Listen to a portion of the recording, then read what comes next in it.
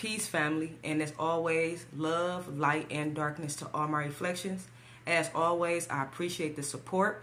If you haven't already, you make sure you like, you follow, and you subscribe to the channel. And for the ones that's already subscribed, y'all make sure y'all hit that notification bell. Hit the notification bell so that way y'all to be notified anytime a video drop. All right. Now look, family. You know these apps do not like us talking about certain things, though, right? And I can understand that. I do. Do y'all know that it's still frustrating when they still try to censor you? Especially when you put a lot of energy into building things up. Nah, TikTok decided that it wanted to ban my main page. Ain't that something? But guess what? They ain't stopping nothing. It's impossible. You can't stop what I started because I already connected with the people. It's too late, baby. Look, now today we're gonna talk about what's going on with the US, y'all, and what it really means for us living over here, because it looks like our dollar, we already know the dollar has been like plummeting, right? We know the dollar has been losing its value, even though we know that the dollar never had value anyway. But still, it's dropping significantly. And there's a lot of other countries and nations coming together to build their new currency and to get rid of the US dollar altogether. Now, I don't think Americans understand how important this is. How very important this is. We got war happening right now. I mean, it's so many battles and so many wars taking place. And it's really because the U.S. is really losing its power. And look, let's go ahead. Let's get into these stories today, y'all, because I gotta show y'all something. Possibly the future of the U.S. First, Russia and China just took major steps yesterday in reordering the world order, creating what many are calling a new world order. And I would argue that that's correct. When you're literally taking the world off of a U.S. reserve currency and you're shifting the entire power dynamic to Russia and China and BRICS nations, that is a new world order. And you're watching it unfold right before our eyes. This is a moment in history we'll be able to tell our children about, the decline of U.S. hegemony, the rise of what we're seeing right now. And so, yeah, we had Putin and Xi Jinping, of course, with their big meetings over the past few days, saying goodbye early this morning as Xi Jinping was flying out. And they accomplished a lot. They signed a multi-part economic and military framework. They're going to use Chinese currency to settle trades instead of the U.S. dollar. Think about that for a minute.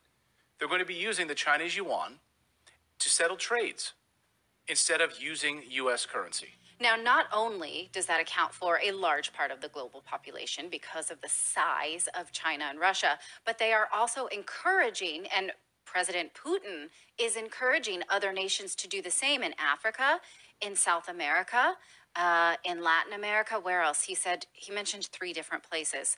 And so those places that are suffering from Western sanctions are absolutely motivated to try to do that. Because if you are, say, Argentina, and you would like to, continue to finish your nuclear reactors in order to get affordable energy to your people, but you are suffering from Western sanctions, and the West continues to lean on you to sanction Russia, you can say, okay, I don't need to deal with this then. I have options now. Right, and that's the key, right, is the options for them. And regardless of how you feel about it, I mean, this is a major, major story. Y'all got that, family? Basically, what they're telling us is that they're cutting the U.S. out. Like, you know how you have middleman that be middlemen and everything. That's what the U.S. did. It just bullied its way into middlemen and everything. Every single thing. So what everybody look like they doing is, it looks like they just cutting the middleman out of the equation. Out of the whole equation. All right, and then we already know that the BRICS nation, B-R-I-C-S, the BRICS nation is nothing but a collaboration of, collaboration of Brazil, Russia, India, China, and South Africa coming together to create a new currency. Man. And then they said you got China and Russia trading back and forth with each other, and they just got rid of the whole U.S. dollar. So they're not even using the U.S. currency to trade with each other no more and purchase anymore. Now they're using the yuan. Oh, yeah. I mean, this is a major, major story that the West is completely downplaying. They're much more concerned about Trump being arrested than anything else. They don't even want you to know the decline of the U.S. economy right now and the banking crisis. Like, all the headlines are about storms in California, which they're big, and Trump being arrested. But never mind what's actually going on with this unipolar disaster and the multipolar rise that we're seeing. Hey, yo, he is right about that. It does seem like nobody is really talking about the major collapses we are having within our economy. The banking crisis? You know, we heard about what happened with the big banking collapse that happened this year or recently with Silicon Valley. And that's not the only one. It's been a lot of collapses happening all over the U.S. And it's like they're not letting nobody know. They're not letting the public know how severe it is. Like, we all know that they're getting ready to switch our currency. We're about to get ready to switch to a digital currency. But in order for us to switch to that digital currency, they need certain things. And I feel like what they need is some semiconductors. The semiconductors. And we all know that Taiwan is the largest producer of semiconductors. They are. And right now, China and Taiwan is beefing. But we also know that China and the U.S. is working together. What that tell us? Now, Putin and Xi, they're going to build a massive new border infrastructure. So among the 14 agreements, a new border infrastructure which expands agricultural cooperation. They'll be improving the cooperation of exchanging energy, minerals, metals, chemicals. I mean, what else is on there on the list, for crying out loud? Right? Things that they actually mine and control. We've done reports here about how the United States does have a lot of these resources, but environmental groups are stopping the mining of those things. And so if you want your nice electronics and smart cars and EVs, you're not going to be able to get them from American manufacturing. This is all a man-made disaster, by the way. You can see it, right? We could have been leading that charge, but instead we're not. So metals, chemicals, minerals, they signed these 14 total agreements, including nuclear energy, with a shared cooperation of building faster neutron reactors. The governments also agreed to create a new joint television station that would share information. These guys over the past few days, like shaking hands, and it seemed like they were like best friends, in these meetings.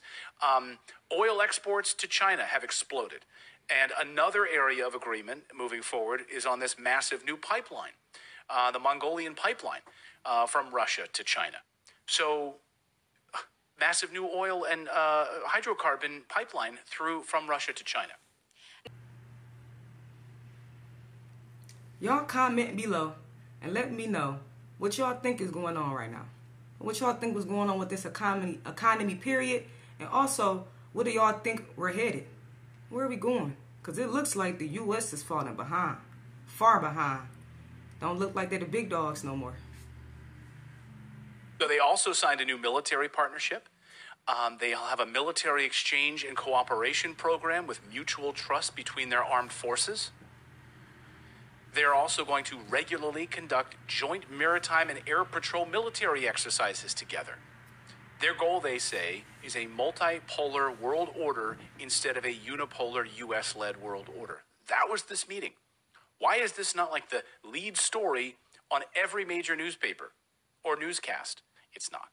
And a third of the third thing that they discussed was the Ukrainian peace proposal. Why is this also not one of the lead stories on the nightly newscasts? Peace in Ukraine? Why not lead your newscasts with that? Let's see if Lester Holt tonight on NBC's Nightly News leads with that story. Probably not. So they put this forth by China. China put this 12-part framework together about peace in Ukraine. Putin praised this 12-part peace plan, saying he's ready for it. But the United States and the West are not ready for peace. Peace? Peace, you say? You mean to tell me that these countries and these nations are talking about peace?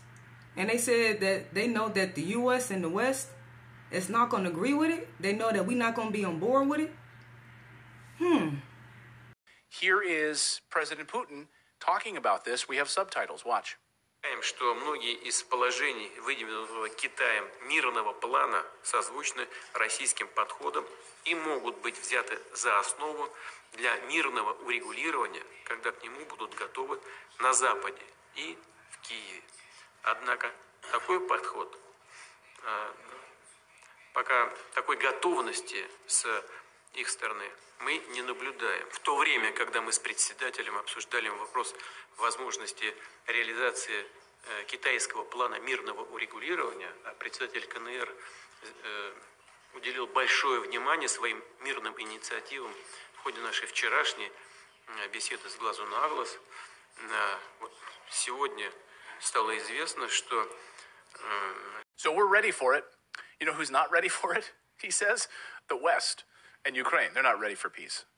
So we'll just keep fighting till the last Ukrainian. That's been the plan, of course, all along.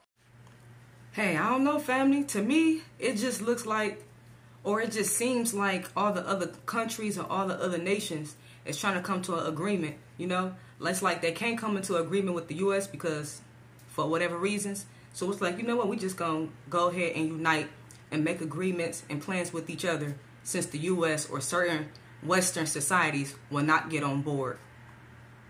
Y'all gotta let me know what y'all think about this. Make sure y'all comment below. I mean, I try not to get fixated on everything that's going on within this world, but yet and still, it's always good to know what's going on within the economy, you know, just a little bit. All right, y'all, that's it for right now. Peace, light, love, and darkness to everybody. I appreciate the support. Y'all make sure you hit that notification bell and subscribe to the channel.